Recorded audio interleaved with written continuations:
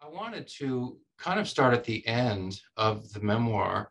And Jim, at the end of the memoir, you say that the memoir signals the end of 4 decades of silence. And this is common among I think combat veterans generally, but you hear it a lot from Vietnam vets. These days, my general impression is that Vietnam vets come back and for whatever reason, they do just become silent. And I want to ask you about why you did. But then the decades go by, um, retirement comes, just given where we are in life, just as a fact of life, there's more life behind us at a certain point than there is ahead of us. And so we're looking back, reflecting more on our lives. Because we're in retirement, we have more time to reflect on life, maybe. Thinking about, you know, how our lives went, et cetera. And my sense, and I'm interested to know if you agree with this, my sense is that a lot of veterans, when it does come around to retirement age, that's when they actually find themselves thinking more about the war. I don't know if that's the case for you, but let's begin with this, Jim. I mean, what accounted for the 4 decades of silence? Why, after coming home from the Vietnam War, did you or were you silent about it? Well, when I came home, the way we were treated really snuffed me, so to speak, socially. I didn't want anything to do with people anymore. I went about my business in work. I was a pilot. I flew for 44 years. Got over 25,000 hours in my logbook. Mm. You know, and I found time in the 80s, like 80, 81, 82, somewhere in that area, where I sat down and I wrote everything that I could possibly remember, every single thing. And I wrote for a couple of years off and on, and hundreds and hundreds and hundreds of pages, you know, scores of poems, all kinds of things. And then that brought me, that settled me down, and I went on about my business of supporting my family and getting them out and going. And then when we got to our retirement point, we weren't looking at a resolution of the Vietnam conflict thing. We were looking at, what did Dan and I want to go do? And we bought a boat. We sold our house, our cars, our furniture, hopped on our boat and left. I wound up with blood clots, so we had to sell the boat, come back ashore, and do other stuff. And I eventually got around to where I was digging through looking for something, and I found these hundreds and hundreds and hundreds of pages of stuff. And so I decided to start working on it, and I queried Ann if, hey, I want to do this now and see what comes up. And one of our friends said, "Hey, you need to get Ann's input in this." And I'll let her speak for herself on this. No way, I am not going back there again in my mind anywhere. I'm not going back there. That was the worst year of my life. And I said, no, I'm not going to do it. But then I realized that those of us, not just me, we have stories too. And those stories are not being told. Those stories are not even being recognized. And I said, okay, I will write mine, and maybe it will encourage other people to see that there is more to what they're looking at. There are, I think, a lot of women in the position you're in who had to live through that year, that 13 months or longer. And that experience, in my mind, is part of the entire Vietnam experience. And I agree with you that those are stories that need to be told as well. So I hope that other spouses of Vietnam vets will hear what you say and will be encouraged to share their stories. Jim, what motivated you to do this, though? Why not just let those pages be? If they served a certain purpose at that time, why expend the effort now decades further on to pull it together into a memoir that you would share with others? Well, we attend off and on. We attend Vietnam helicopter pilot reunions. Yeah. And there'll be 1,000 pilots there. There'll be 1,000 wives, and then there'll be 1,000 other family members there. It's a big deal. But out of all of those 1,000 pilots, there's only going to be like 20 Chinook pilots. Mm-hmm. And so I looked at the literature, and in fact, anytime I wanted to read about Vietnam history, why it was always Huey's or it was, it was some gunship thing. So I talked to some of my Chinook buddies that I've known ever since, the flight school. Yeah. And we all agreed that there wasn't anything out there. So I talked to a bunch of my friends to get their perspectives on things, and then Anna and I decided to start writing it. And I can tell you is we have a footlocker that we packed around since day one, and in it we wound up with all of our tapes, all of our letters. Okay, when we opened that, there's a scene in Ghostbusters 1 where they're in the fire department, and the administrator is finding them, and he turns off their containment, right? Mm-hmm. Well, that lock on the front of that was our containment. Mm-hmm. We opened the lid. All those memories came out. Mm. Yeah. And what difference, if any, did it make in Jim to go from a position of silence about the war? Maybe I'll write about it privately, but I'm not going to talk about it. I'm not going to write about it for public consumption. So that's what's going on for decades. And then now, here we are at the, beginning of a discussion about that time in Vietnam. As you observed, did it make any difference? What impact did it have finally saying, okay, this is something I'm willing to write publicly about. This is something I'm willing to speak publicly about? I think that it kind of went two ways. One is it was a story that really hadn't been told and needed to be told. And so he wasn't just doing it for his own look at me thing. It was, look, this is part of something that people don't know. And they're all saying, thank you for your service, but they have no idea what that means. Mm.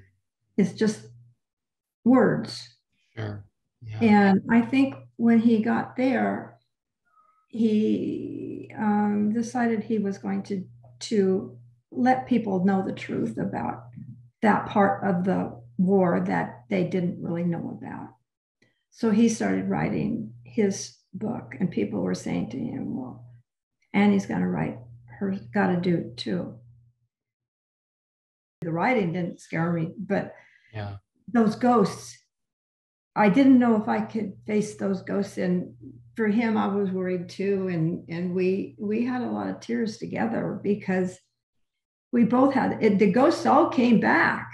But we found that by doing what we did and by doing it together, that the ghosts are still there, but they don't have the power that they had over us. So it sounds like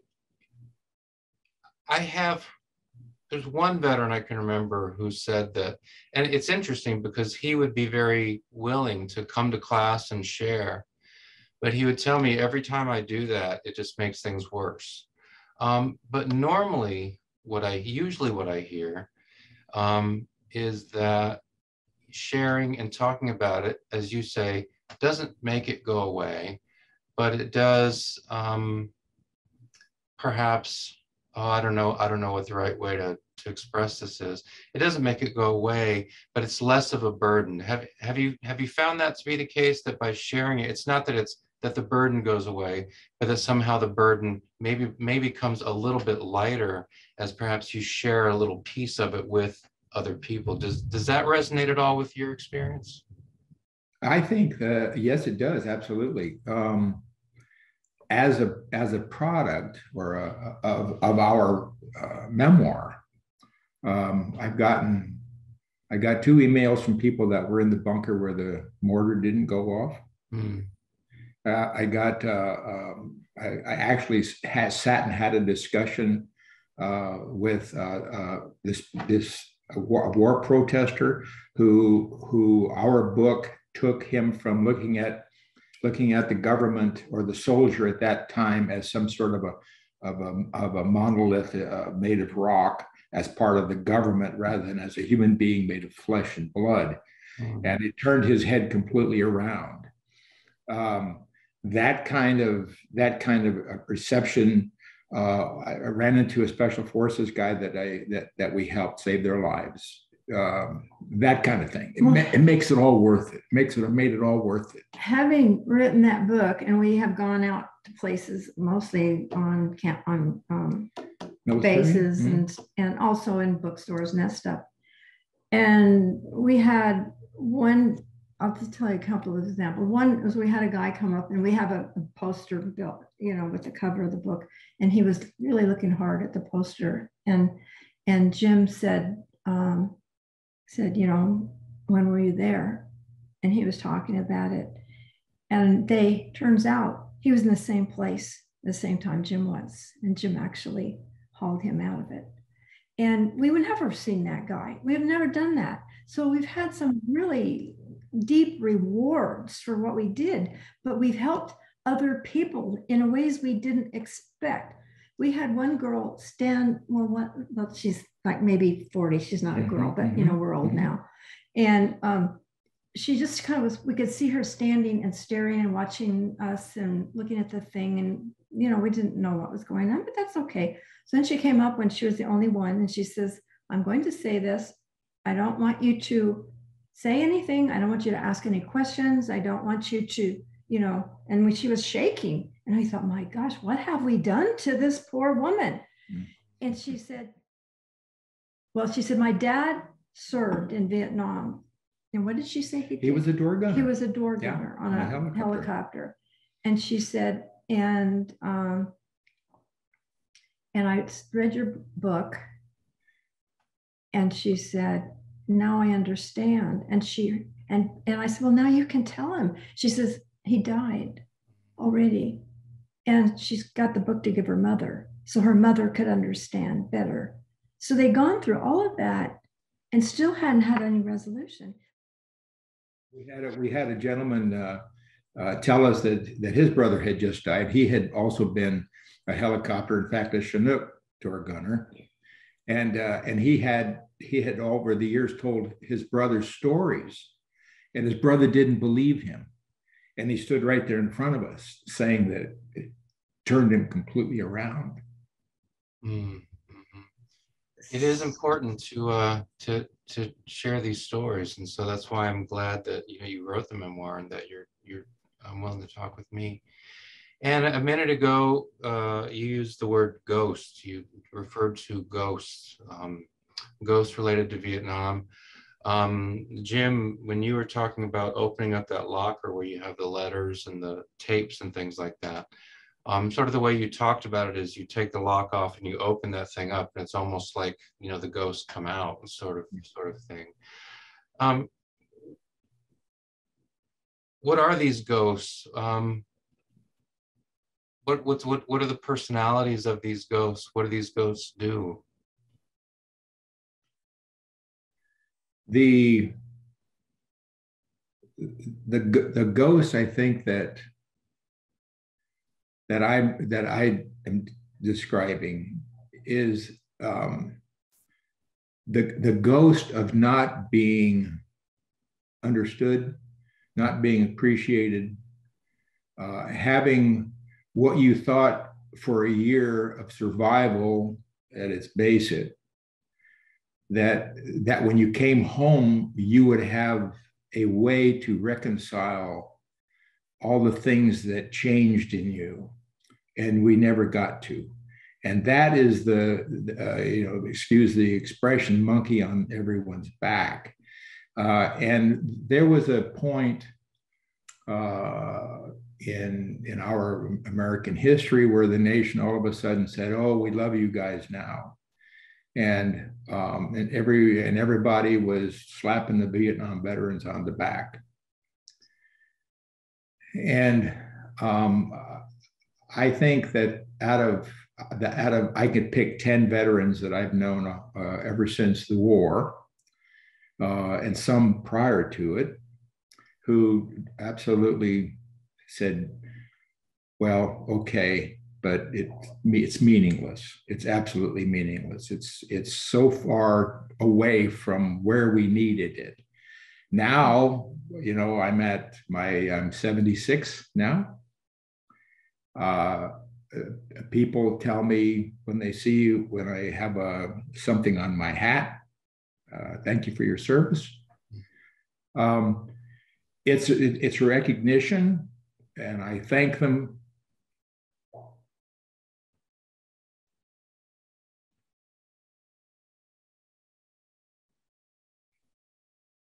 And I thank them. I think it means a lot to be validated. The first time somebody said to Jim, "Thank you for your service," it was very touching. It was, we'd gone to a 4th of July reunion and a parade, and it was in San Antonio. And they had all the veterans that came, the helicopter pilot veterans marched in the parade. And when they got to the city, there's a round in the center of it where they went. And this little girl, she must have been 8 years old, I'd say, walked up to Jim and said, "Thank you for your service." Mm. Yeah, that was beautiful. Too cute. Yeah. Mm. Yeah, there's I don't want to, there was so much blood lost. I mean, just look at the Vietnam wall. Right. That the people that were peripheral to that, the ones that survived, it didn't matter which number you were in the 1 to 10. One guy sitting in a foxhole, number 10 guy typing the orders that got him there. It doesn't matter about the number of people. What matters is that the consequence of their service was never appreciated. And you can tell somebody, 10 or 15 years later, "Gee, we're sorry, we love you, blah, blah, blah." When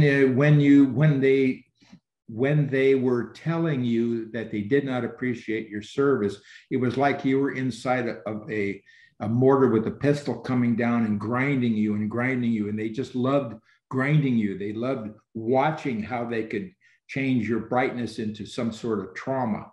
And I don't mean to be that dark, but that's the feeling. That's the loss, where we considered ourselves patriots. We were working for our country. And there was a time in the war where we stopped holding ground, and we would go and take a thing, put in a fire base, then move it. Lose all kinds of people going in, lose all people while they were there, lose people when we were coming out, just to go to someplace else and recreating the same havoc. Now, Jim had a special problem, so to speak. Well, I guess we want to say a problem, a challenge, just say, is that he had dreams of being not a helicopter, a pilot. This is himself. His soul is a pilot. And it didn't matter if it was helicopters or fixed wings or whatever. He's flown both. He's flown commercial flight as a pilot. You cannot have anything on any record and maintain yourself as a pilot. You lose your license, you lose your livelihood, I guess you could say. You have to pass a very strict health exam, and rightfully so, in the sense that people don't want to be crashing all over the place, Mm. But he could not go see somebody to help him if he was having a problem dealing with something. Because if he did that, that means he would lose. His whole point that he did sign up to enroll in the military and did serve as a pilot and got all that time as a helicopter pilot. They wouldn't put him in as a fixed wing because he didn't have his college degree yet. He got that with the GI Bill, and then he was qualified and he could fly for the airlines. That was his life. That was his dream. So if I hear what you're saying, Jim gets his flying experience in Vietnam, not just flying experience, but flying experience often in a context of combat, including at least one instance, maybe more, of the Chinook being effectively shot down. Do I have that right, Jim? I think so. Mm-hmm. So not just flying, but flying in that kind of context. If I hear what you're saying, then post-war, as he pursues a flying career, if war memories, war experiences are bothering him, it would be dangerous for him to talk about that, because then somebody might put a label on him that then could jeopardize his career as a pilot. Is that what you're saying? Exactly. Well, let me give you more an exact example of this. When I got out of college, while I was in college, I was looking for work to go out of college into, and there were a lot of companies starting up in Southern California, and any part of California. And I was actually interviewed by 3 different helicopter companies in Southern California, where the guy goes, "Oh, I didn't know you were in Vietnam. Just get the hell out of here. We don't want you guys. We don't want you guys. Just get the hell out of here." And that was the way that we were treated. So you don't tell anybody about yourself. So what happened is that I wound up flying with an outfit called Columbia Helicopters. And everybody, with the exception of a few pilots, they were all Vietnam veterans, because the military service was the only ones that had tandem rotor helicopters. Tell them what you were doing. And we were helicopter logging. We pioneered logging. We pioneered forest fighting. We pioneered structure towers. We pioneered putting up transmission lines.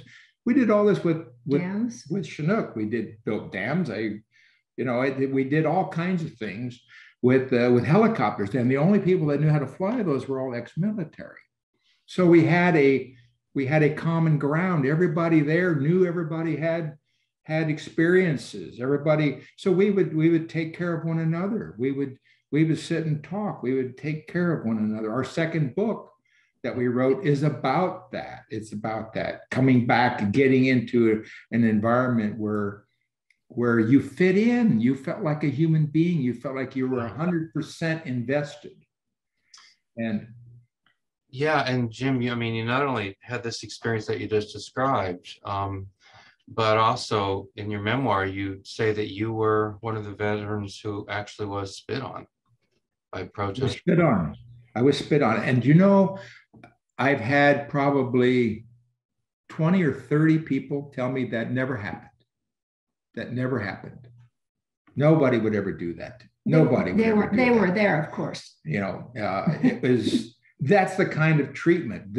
One, they don't believe you. Number two, they destroy what you did for your country, with your honor. They try to destroy your honor, which when you start looking at the statistics for suicide, veteran suicide, what's that all about?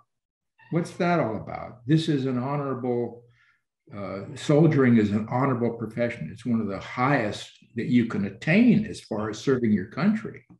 So, well, at the level of just basic human psychology, this is the most intense experience of your life. It's at a formative stage of life. And if you go decades and feel like it's something that you can't talk about, obviously that's going to take a toll. We've mentioned a couple times the thank you for your service phenomenon. And during the Gulf War of the early 90s, there was talk about, the Vietnam syndrome is behind us. I think that was premature, but there was, the yellow ribbons for the troops. And, that was one of those, pretty easy conflicts in, and combat doesn't last very long. Casualties are, certainly compared to Vietnam, quite low. Troops come home, the big parades, etc. 9/11, Afghanistan, Iraq, and then the thank you for your service phenomenon sort of gets going. How do y'all respond to that, Jim? If you're wearing a Vietnam veteran's hat, or if you have something on that indicates you that indicates that you are a Vietnam vet, and folks, maybe a cashier at the store, says that to you, and you hear that said. Some veterans really appreciate it. Some veterans have come to hate it because they feel like it's sort of become a trite cliche. Others say, well, that may be true, but I still appreciate that people say it. How do y'all think about this thank you for your service phenomenon? Anytime someone says thank you to me, I accept it. It's not, I thank them for their generosity. That's it. Yeah. They don't have to say anything. They can just be mute. But I think that among the veterans, what they would prefer to hear is welcome home. I've heard that. That's what they prefer to hear is welcome home. That's what I say to Vietnam veterans is welcome home. But I say to their wives, thank you for your service, because we also served by taking over the home front.